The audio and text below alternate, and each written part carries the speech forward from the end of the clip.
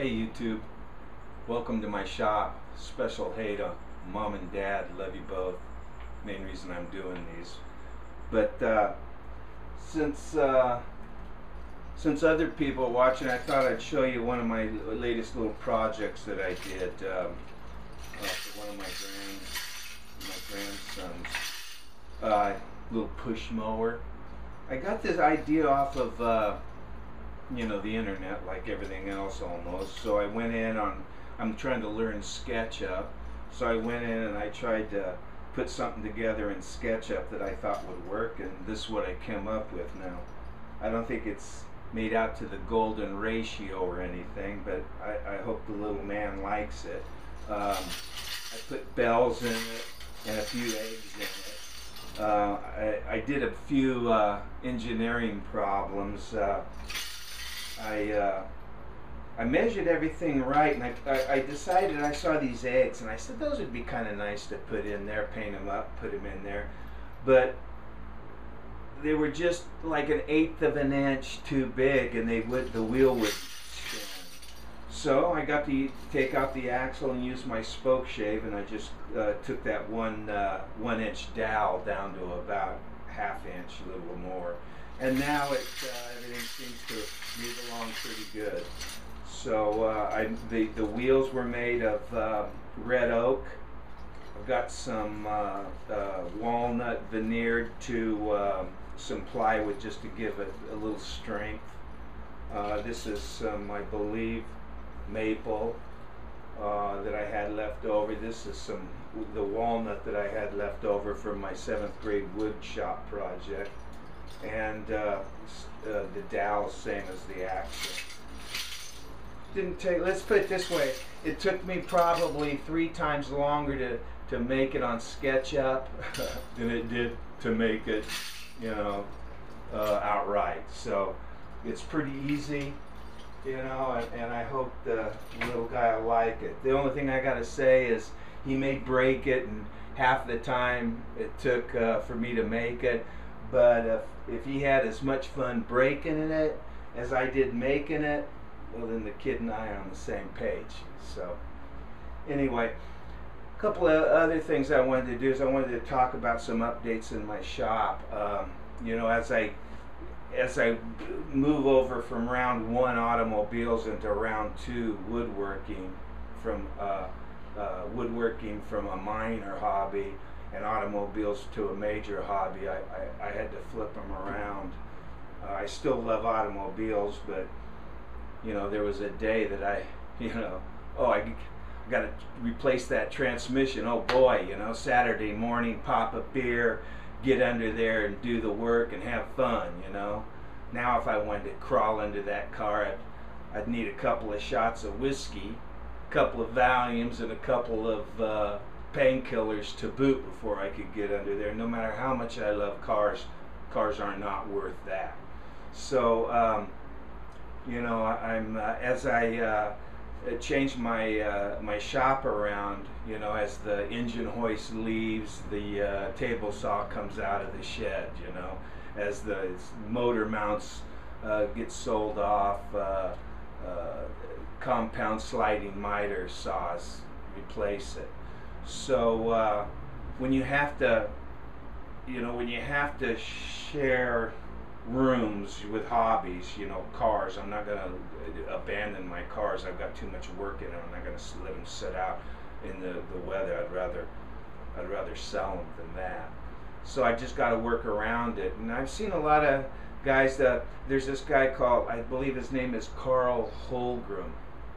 He's got a shop similar to mine where he has to park his cars in, and he's got it set up beautifully. And this guy must have been an engineer or something in his daytime job, because he does some good stuff. I'd look him up if you want some good ideas. But the way my shop works, let me give you an example.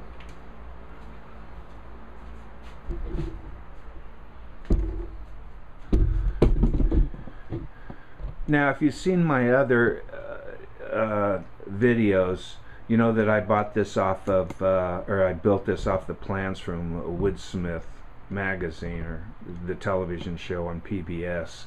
It's got the adjustable outfeed on. It's got the vacuum in it, and then up there in the cabinets, all my buffers, my wire brush, my sanders, my scroll saws, all those are on boards that can be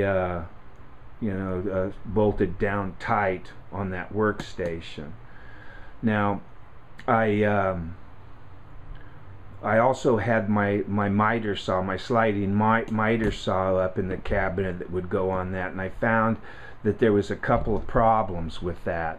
And number one, it was heavy to get in and out of that cabinet all the time.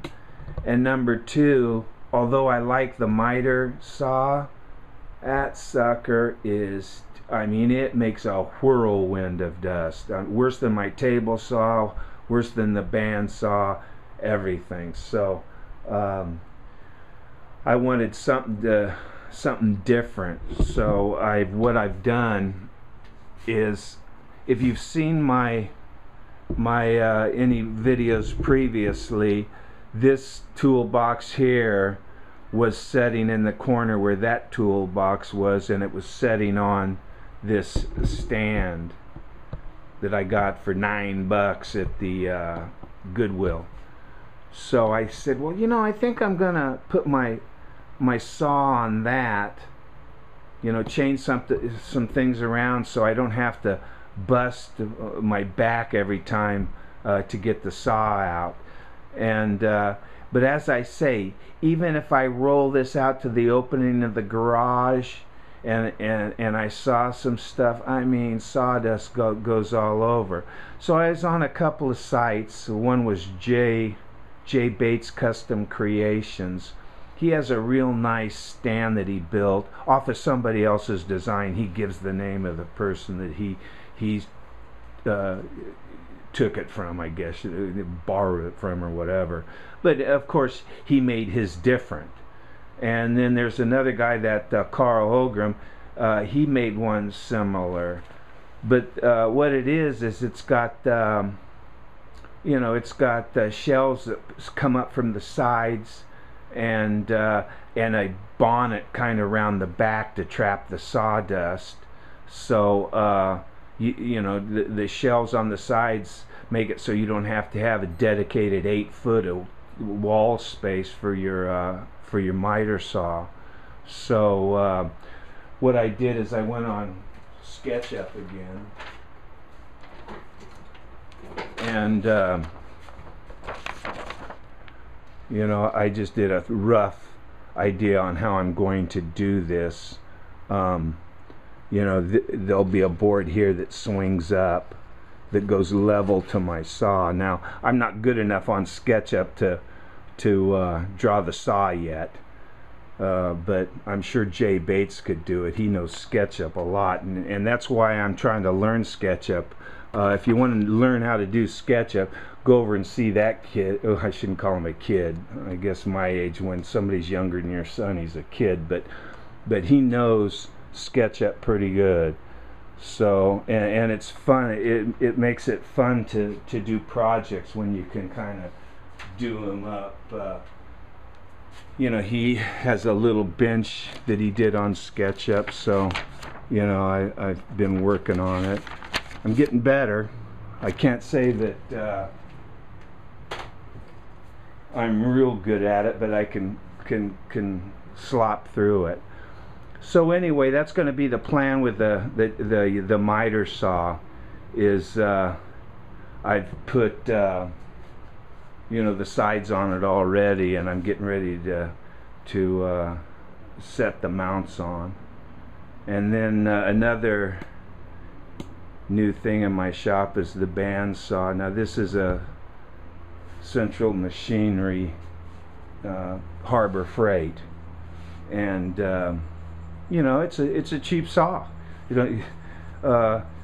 I got it for less than $300. I think with the 20% discount, I got it for like $284 or something. And I mean, the next saw up was well twice that. And I just wanted a 63.5-inch saw that went round and round, and this does it. Now there's a guy on YouTube, I think Snodgrass his name, I mean, how can you forget that name, but Mr. Snodgrass, I believe, works for Carter Tools, and he does a thing on band saws on how to adjust them, and I followed his rules that were not quite like everybody else says to adjust them, and that saw, I love it.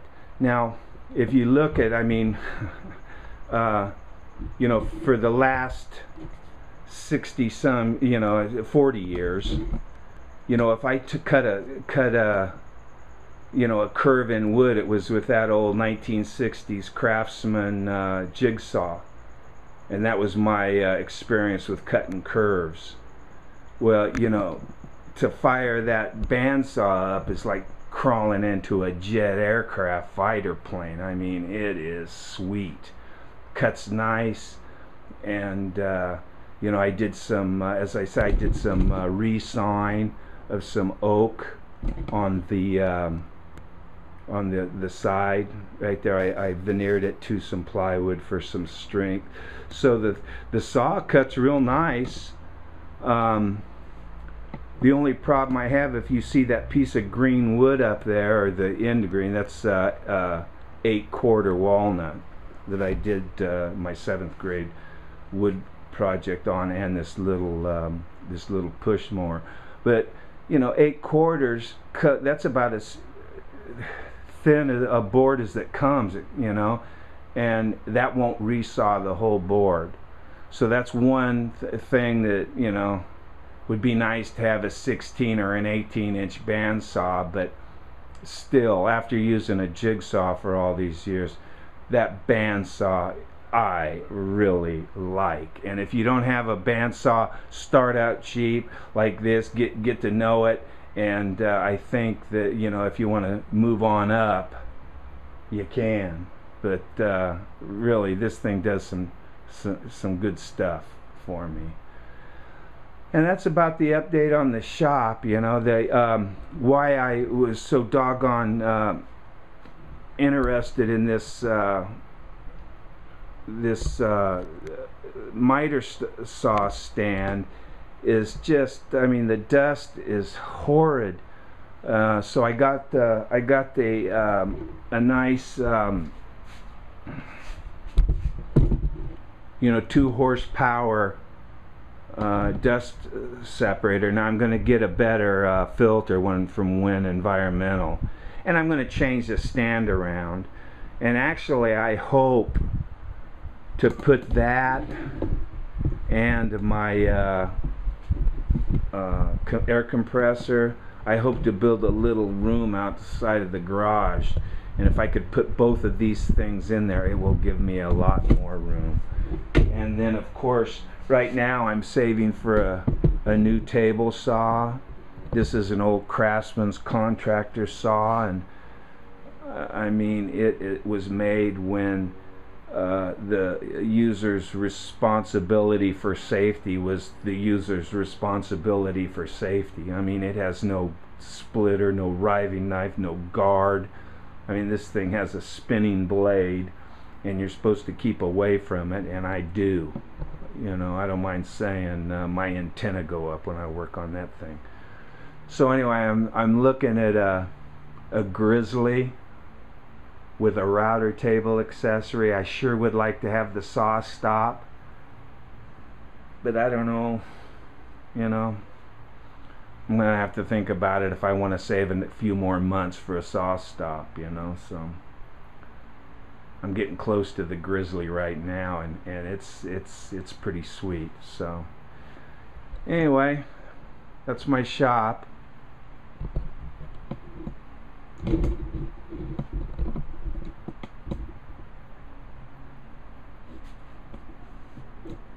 The way it looks right now. So until I change something else, or till I start on a new project, which will be that right there, and I'm still working on SketchUp on that, making curves and circles and things like that. I got to fight with, and But I'll get it. I'll get it. So anyway, I wish everybody a good day, and you know, if you I hope the little man likes that, you know. He'll have to grow up a little bit. I think he's only 1, so he's going to be a few months, but boy, months fly by, so I think he can push it or something. Maybe I'm wrong. Mom will tell me. All right, everybody, you take care. Have a good day. We'll be safe, and we'll see you later.